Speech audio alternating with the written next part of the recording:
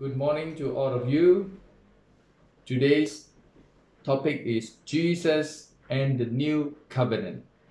Jesus and the New Covenant.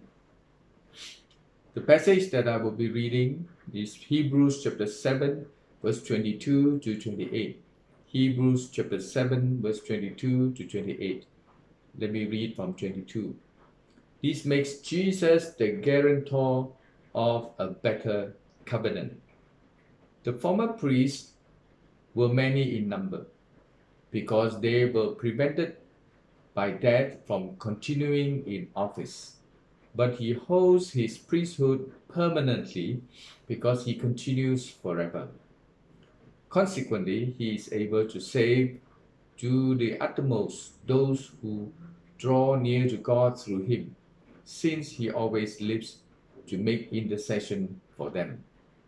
For it was indeed fitting that we should have such a high priest, holy, innocent, unstained, separated from sinners, and exalted above the heavens.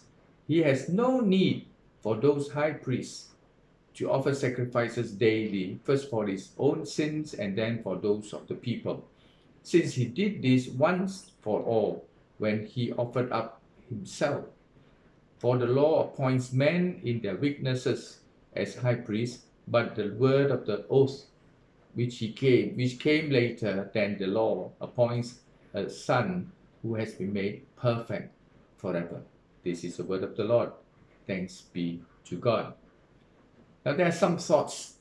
Today I'm trying to go basic, and there are some thoughts that we might be asking, or many of you may have already gone past this stage, and you probably will be a teacher to many. Some thoughts are, what is the old covenant? And what is the new covenant?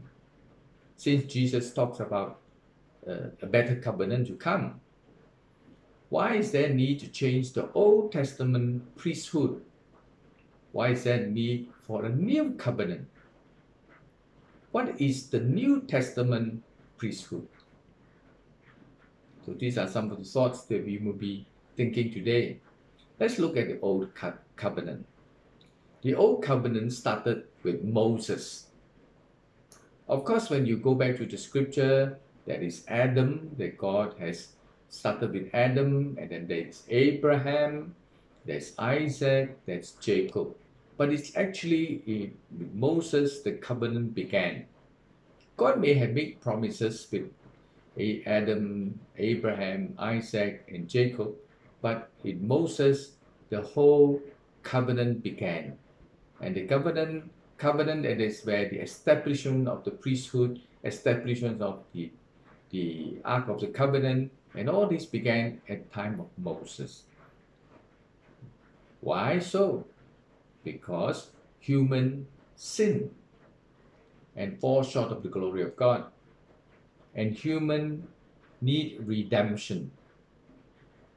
Earlier on, before Moses, like Abraham, Adam, and Isaac and Jacob, God looked at their heart, their conscience, and how they relate with God.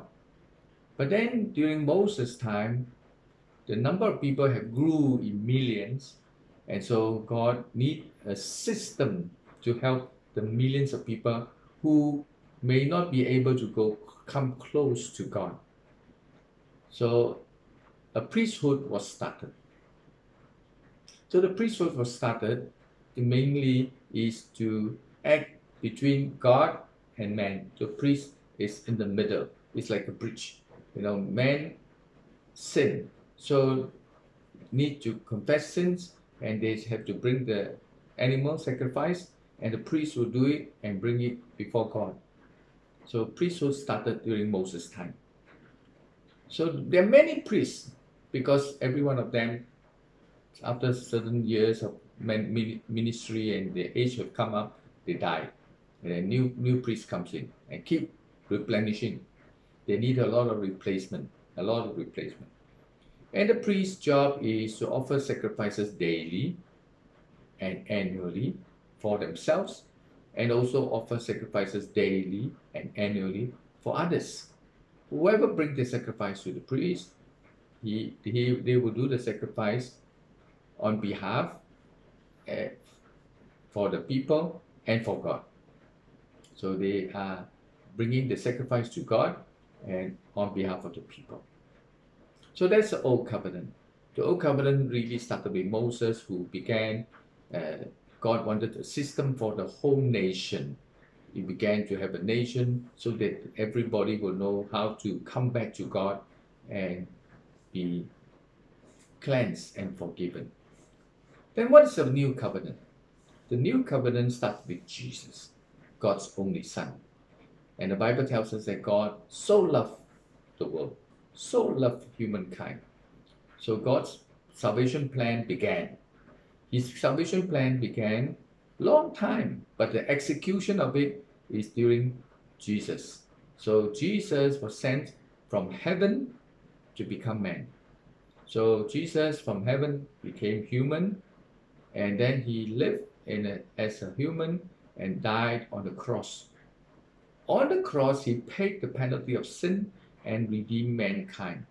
So on the cross, he did all that to, to pay for the sin of man and to cancel the guilt and cancel the sin and set human free. So the penalty of sin is repaid and people have been set free. It's just like when I go, I committed a crime and I need the judge pronounced that I'm guilty and I need to pay a fine or I need to go to jail. So someone come and pay for my fine so I don't need to go to jail, I'm free. So same system is like a law in the law court is the same thing. I'm free and redeemed, but because my penalty of sin has been paid. So Jesus himself died on the cross, he did all those things, then he rose again. And the Bible tells us that he ascended to heaven and he will come back again. That's the new covenant. Started with Jesus, when God sent his only son down to earth from heaven and become a human being to die for human. Now Jesus, this and the new covenant, that it started with Jesus and it doesn't have to pass on to anybody else. Why? Because Jesus is the only one. The Bible says, just like Hebrews says, he's the only one who's perfect, innocent, and without sin, and he lives forever. So he offered himself as a sacrifice once for all.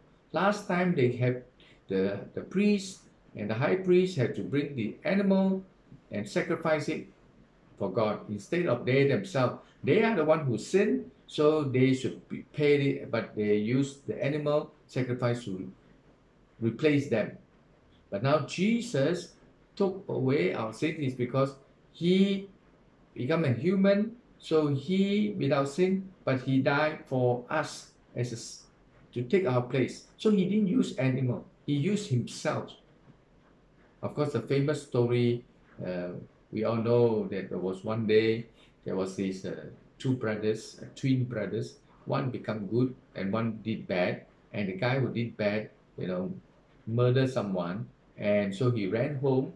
So the police are going after, he ran home, he asked the other brother, who is a good guy, he says, you help me, we exchanged place. So he took out his blood-stained clothes and the other brother wore it, and so when the police come, police will definitely catch the good brother because he has the blood-stained clothes. The other guy don't have, and they look the same. So when they go to trial, so how he proved this is the blood stain. So this guy died on his place. In the same, Jesus, the same thing, died on our place. One who did not make the mistake, did not sin, but died on our place. So he can save all the people who draw close. The Bible says, whoever draw themselves close to God and believe him, and he can save them. And he always makes intercession for his people. That is how Hebrews 7 says. Yeah, you make intercession for his people all the time. Jesus is praying for us all the time. Now we go back to a little bit of the Old Testament. He says, who can be saved in the Old Testament? During the Old Covenant, who can be saved? Now we ask the question why we need to change to a new covenant. Those early days, anyone who brought a sacrifice to God, the rich person will bring a cattle or a goat or a lamb. And the poor will bring turtle dove or pigeon. And the very poor will bring cereal or fruits. So those who bring their sacrifice to God, is they themselves supposed to be punished, but now they bring the sacrifice, it's like the sin transferred to the sacrifice, and God look at that. So there was a picture in the Old Testament that whoever comes to God and will bring the sacrifice and confess the sin, God will forgive them. First, they did it for themselves daily, they call burnt offering. And secondly, they did it annually, and they do it every once a year. They call it, on the Day of Atonement, they call atonement offering. And when they sin anytime, they will bring a sin offering. So you can be a daily offering means they keep themselves daily, or yearly offering means once a year they have to be done for everyone, and they themselves and for the whole household. And also when they sin, whoever sin will have sin offering. So the Old Testament people who want to go back to God and to be saved are the one who believe God and bring a sacrifice. Instead of God punish them, they punish the animal. The animal must die. So in the New Testament, how can we be saved? Anyone who can be saved in the New Testament. So in the New Testament, the Bible says, anyone who believes and accepts Jesus Christ into his heart. So if you believe and accept Jesus into the heart, then this person will be saved. It's like you come to God in front of God. The New Testament, you don't need any sacrifice because Jesus had done it. Jesus had canceled it. So now you just have to believe and accept this Jesus. You accept Jesus, is the one who has taken away your sin. So your sins have been cleansed and forgiven. Once and for all, Jesus has done. So the whole world, for the past, for the present, for the future, is all done. Now, what you have done, but you just have to receive it. If you don't receive it, you still don't get it. Just like, a mother has cooked food for every day, for breakfast and lunch and dinner every day. But you don't get it because you don't receive it. You receive it, then you will be filled. So then whoever believe in Jesus, he been saved, it is called, he becomes a child of God. I mean, he is now a child of God. He belongs to heaven. He is a co-heir with Jesus. So Jesus is God's successor or heir, but then in the sense that we are co-heirs, we are together with Jesus, joint heirs to him. So, and then we will be receiving God's blessing, peace, joy, and protection. Anyone, he will receive God's blessing, peace, joy, protection, and many things, because you belong to God and God looks after you. He was sanctified and saved. Now this is on that day when we believe in Jesus, Jesus canceled our sin. So he said he was sanctified and saved. He was cleansed, made holy, set apart, and saved.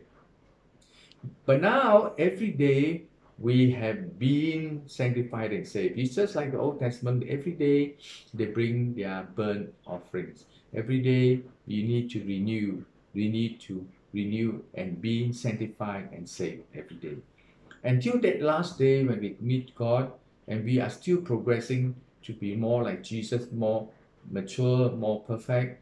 Until that last day, he will be completely sanctified and saved. So by the time, he was sanctified and saved, he's being sanctified and saved, he will completely be sanctified and saved. So that's the way. What happened?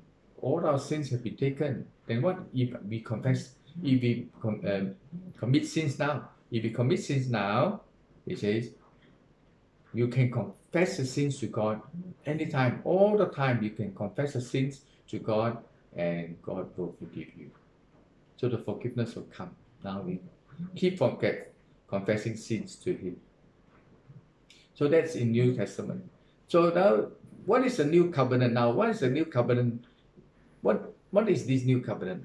The new covenant is that God has been telling us that Jesus is that new covenant. He has done it once for all, once only. Once He did it. So He doesn't have to do it again and again and again and again. You just look for Jesus once only.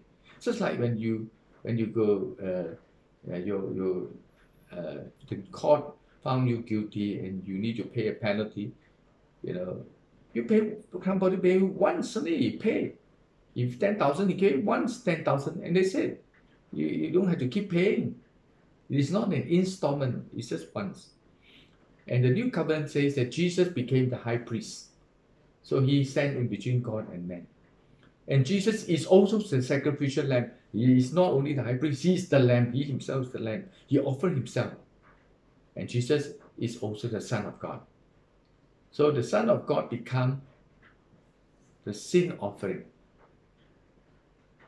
And Jesus is the great intercessor. Now He rose again. He goes back to God. He goes through all these things. He keeps praying for every one of us, praying, interceding for us. Jesus is God's promise. God's promise says that through Him, you need to come through Him. He is the way, the truth, and the life. You need through Him, only through Him, no other way. Jesus is the guarantor. That means you follow Him, He guarantees everything. You don't need, if you, just like when you buy a TV, there is a warranty card. Any breakdown, they warranty to you. But He guaranteed anything breakdown, He will repair it and make it good. Every breakdown, so every sin that we have, He make it good, and make it good, and make it good, and just come back to Him, He make it good. And Jesus is the new covenant. This new covenant is actually all rested on Jesus and Jesus. You look at Him, He is the new covenant. That's why you need this new covenant. The old covenant is just showing that something is coming, but you just use something to replace it. But Jesus is the one who replaced for us. So today, when we look at Jesus, so what is it to us? So to us is that when you look at all other people, all other religion, and all others, and they are still using intermediary sacrifice. They're using something to represent them. But Jesus said, no need. You can come straight to God because Jesus can cleanse all the things. No need intermediary sacrifice. You come straight to God. You come straight to Him. So because He is the covenant, you walk to Him, and that's the new covenant. Many other religions will still need something, an animal or a thing or something in between to represent. You need, a priest to represent. No need. Now the new Testament, we don't need the Old Testament priesthood anymore to go in between. No more. Jesus said, "You come straight to me." So now the New Testament is called priesthood of all believers. Everybody can go straight into Jesus. Priesthood of all believers. So all believers are priests now. Go to God. So we need guidance only. We need teaching us to go right to Him. So Jesus is the new covenant. So that's where God has given us to ask us to the scripture, to read the Bible, to read. When we have the Bible, we read the Bible. That is all written there. And we need guidance to read the Bible. And now we can come to Jesus straight away. That means you pray. It's not that, you need another person to pray for you. And yes, another person can support you in prayer, can support you. But you can directly pray to God. You can directly go to God. Directly. So, and then we can come to God, to His presence anytime. When we sin, we confess our sins, go back to Him. Anytime we can return. Any people who drop out, can return. Any people who are cold can return. It's always go back, and God is like the prodigal son's father, always waiting for the son to come back. We are made sons of God, children of God. So he's waiting for us to return to him. So Jesus, the new covenant means Jesus become break down the barrier in the middle. No need any in the bridge in the middle. You cross straight to him. You come to him. You always can pray to him. You always can ask him. You always can seek him. You always can be in his presence. You always can go there. So today we don't need any intermediary. We don't need any sacrifices. We are middle. But a lot of time we make a mistake. We fail to understand. We still need someone in the middle to pray for us. We need someone in the middle to do things for us. We need someone to help us to get to God. No. Jesus said, I'm there everywhere. I'm yesterday, today, and forever. I'm here, I'm there, everywhere. I'm all powerful, I'm everywhere, and I know everything. You just come to me. Come to Jesus. You say, I cannot see Jesus, never mind. Jesus said, my Holy Spirit is there. Relate with him. Relate with Jesus anytime, any moment. There is no place you cannot pray to God. There is no time you cannot, God is not there for you to seek. No such thing. God is always there for you. So Jesus is the new covenant. The old has gone. We now need to Jesus only. Let's pray. Thank you, Lord. Come upon us. Let us understand. Actually, Jesus, you yourself have done everything. You are God's Son. You come down from heaven and you understand our dilemma, our difficulty, the penalty of sin. You know it is costly, so you come down, you walk this journey as human being, and you die on the cross. Or obediently, you pay our penalty, and humankind need to pay the price, and you become a human, you pay that price. Thank you, Lord, for receiving him, and he died on the cross, but he is God, he rose again. So he overcome death, and now we believe in him. You know, Jesus is the one who has done need only to do once for all, once for the past, for the present, and for the future. And he has cleansed us, he has sanctified us, and he has saved us, he has redeemed us. So there is no barrier for us with God. Now we can go straight to God. We can go straight to Jesus. We can pray to him at any hour, pray to him at any time, talk to him anywhere. We can understand his word all the time in the Bible, through the Bible. Help us, Lord, to make effort to do that. Help us not to waste this time. Help us not to have excuses, but always come back to you. Thank you, Lord. Bless us. In Jesus Christ we pray. Amen.